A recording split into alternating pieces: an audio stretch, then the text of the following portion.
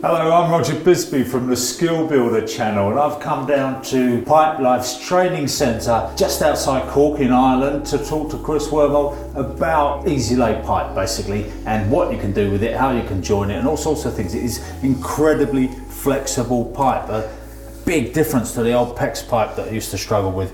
I think getting that kind of radius on it is really quite impressive, really, isn't it? Yeah, and this is where it really comes into its own. Obviously, you can make a bend as tight as that without any joints in it at all. Yeah. I always worry about that point where it finally kinks. I'm, oh, I've gone too far. But this is actually quite easy to do, I've got to say. Yeah. Yeah. Hence why we call it easy lay, Roger. Is that it? Is that a reason? Say, yeah. I'll tell you what, up here for thinking.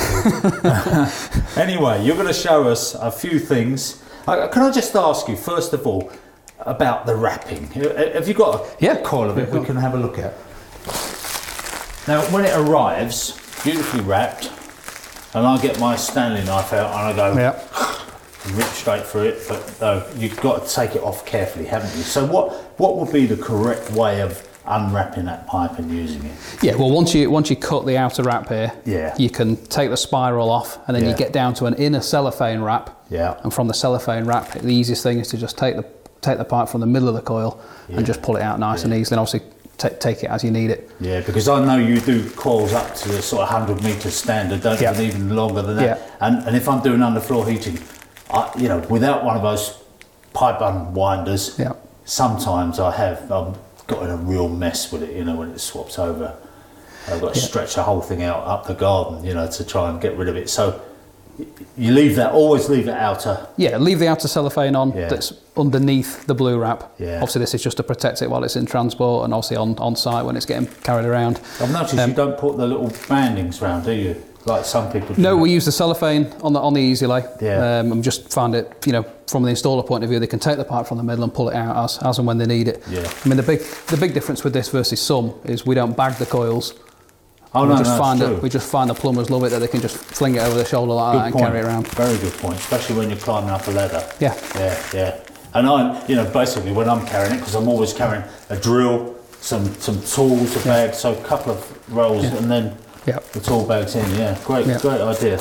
Yeah, makes it easier stacking as well. They're not slipping and sliding all over the place. A bit hard to get in my tube carrier, by the way, on my rig.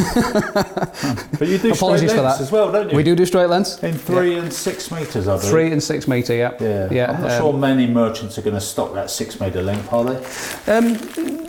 Probably not in stock, but obviously I'm sure if there's a requirement, someone will get it in. But for some projects, 6 metres just. I like a few rigid lengths every so often. When I'm running along the surface, running it, you know, clipping it every 500 millimetres, it looks all right. Anyway, I digress, my friend. You want to show me a few tricks, really, don't you? Yeah. Well, we've got. What are we going to use, white or grey? Because you do both, don't you? We do. I've bent this one. Let's ditch that. we supply white and grey in 10, 15, 22 and 28 mil. Yeah. So you've got the full range there in easy lay, and obviously in PEX, which is the more rigid of the two, in white only. Brilliant.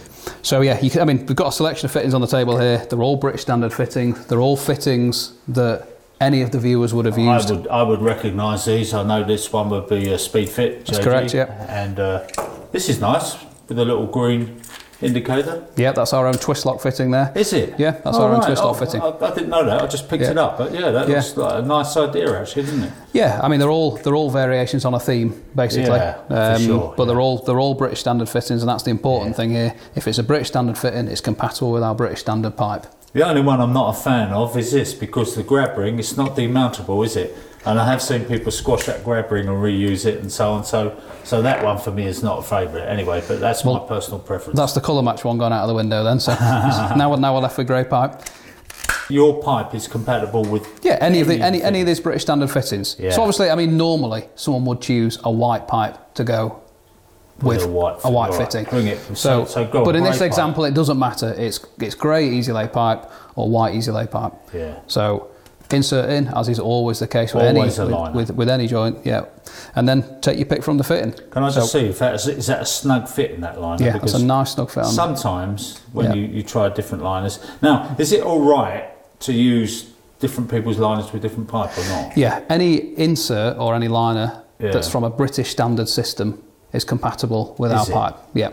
Oh, right. So if you have a van full of inserts from somebody else, then by all means use it on our polybutylene pipe. That's actually in there. Yeah. That's good. Because sometimes vertical pipes, I have had them drop out, but that's good. Okay. Yeah, I mean there's no barb on that insert. That's Pipelife's own. Fit. That's our own Easy Lay insert, and you can see it fits very snugly into the pipe. It proves you're getting the size right, anyway.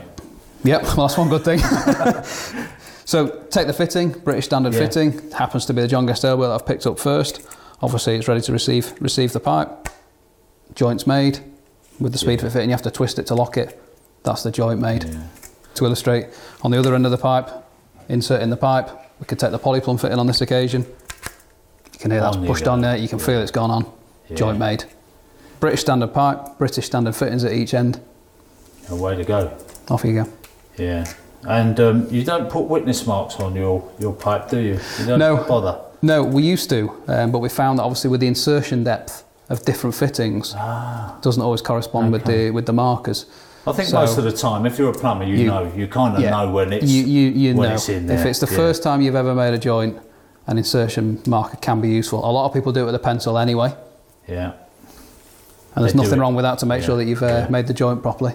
Yeah. But like you say, when you're used to a particular type of fitting, you know when you've made the joint. I'll tell you what I do like, by the way, the fact that when you demount that, you're not leaving that line or that insert inside the fitting. Yeah, which can be very annoying. That's really annoying because then you've got to undo the fitting, fish it out, and away you go again. So having that, like that. Now in your range of fittings, a twist lock fitting, you obviously do a stop end as well. Do you? We do. Yeah, because without the stop end, if you do nothing else, you use those stop ends, don't you? So we can connect this up to copper. Yep. We can use compression fittings on it. Yep, compression fittings on it, a British standard compression fitting. Obviously now, you could quite easily put a piece of 15mm copper into this side of the joint. Yeah. So gone from copper to plastic. Is that okay for a compression fitting? Yep, fully suitable for a compression fitting. It's not like there are some inserts on the market where you have to be careful whether it's push fit or compression. Yeah. Ours are a reinforced plastic. Doesn't matter if it's compression. Yeah. Cutting it, obviously, never use a hacksaw. Never use a hacksaw. When you cut a plastic pipe, you want a nice, clean, square cut. Yeah. So proper pipe cutters. And this gives you a square cut, but as my cutters get how's it undo? There, look at that, posh. As my cutters get old and knackered. Yep. A bit like me, really, but as they get old and knackered, I find a little twisting action because it stops them going. Yep. Stops the pipe going oval. But supposing I did use some cutters and I made that oval, what do I do then? Well, insert's the first thing you do. Obviously, you're about to make a joint, so the first thing you would do is put the liner or the insert, some people call it, into the pipe. Yeah. So, what I'm saying, my friend, sorry, can we get that insert out there? Yep. What I'm saying is,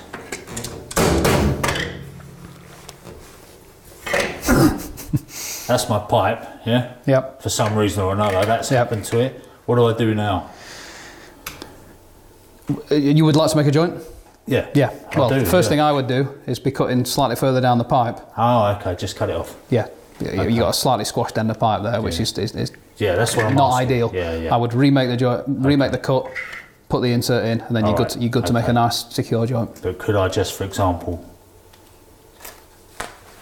do that? Would that be all right? You can. Even though it's squashed. Is that okay? You now? can. I mean, you can see that you haven't actually squashed the pipe there because you put the insert back in and it's formed it back into a circle again. I've tried my best to squash it. Yeah.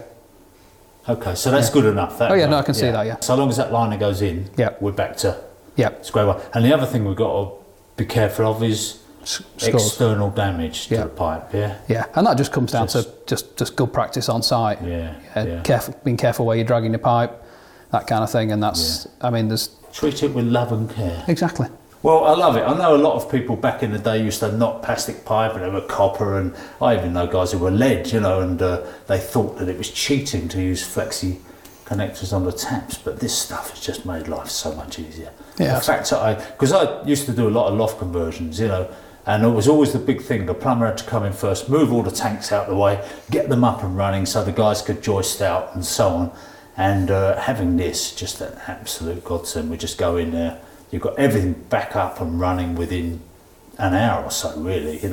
No blow lamp. No blow lamp. That's the other thing. No, it certainly made things a lot easier. So apparently, if we believe your literature, and why wouldn't we, You've manufactured over 1 billion metres of this pipe. This is true. We've managed a lot of this pipe.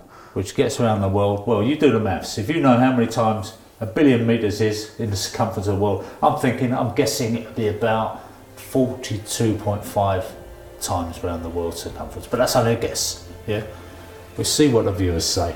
But anyway, it's a lot, isn't it? It's a lot of Certainly pipe. a lot of pipe. And you're still making it. Yep. And you've increased your production. We've increased the production as well. The demand's going up. There's more people wanting to buy our pipe. There's more plumbers that are switching to the pipe. And then once they switch, they stick with it.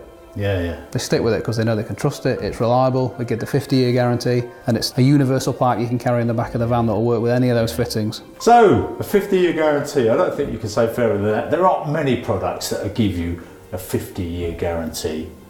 So, I wish you success with your next 1 billion metres. Thank you, Roger, and please come back and see us again. Thank you very much.